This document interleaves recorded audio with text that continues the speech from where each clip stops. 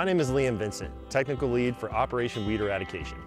And I'm Alice Harris. I'm the Technical Service Representative for Ohio.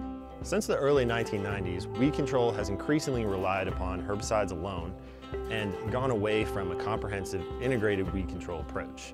Some of the factors responsible for that movement have been the introduction of broad-spectrum, selective herbicides, the introduction of herbicide-tolerant crops, the shift to post-emergent herbicide weed control strategies alone, and finally, the increase in farm size. What's really interesting is that prior to the 1990s, there really isn't a lot of mention about pigweeds being a problem in row crops.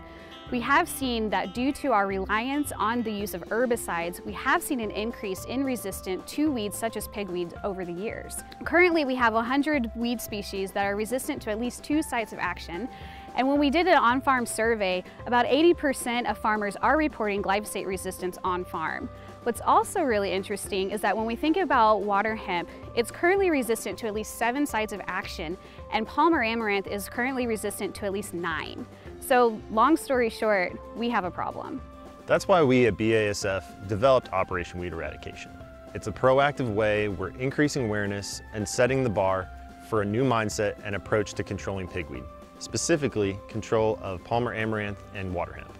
To be more in-depth, Operation Weed Eradication is a cross-industry coalition energized by BASF. We bring together industry experts such as weed scientists and agricultural technology companies in order to showcase practices farmers can use in their battle against pigweeds. Our message is focused on 4 strategic crops: corn, soybeans, cotton, and rice. OWE uses a holistic approach to weed control, grounded in sound agronomics and built on a foundation of 3 pillars, including the following: cultural and mechanical practices, such as planting density, row width, and tillage; seed trait selection and chemical control, such as overlapping residuals, consistently switching up modes of action; finally, eradication diligence, such as mowing field edges and addressing problem areas such as planter skips to address those final issues.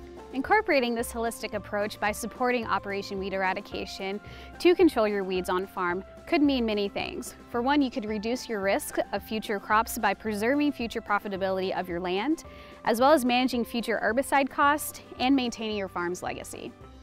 For more information about Operation Weed Eradication, contact your local BASF representative or visit operationweederadication.com.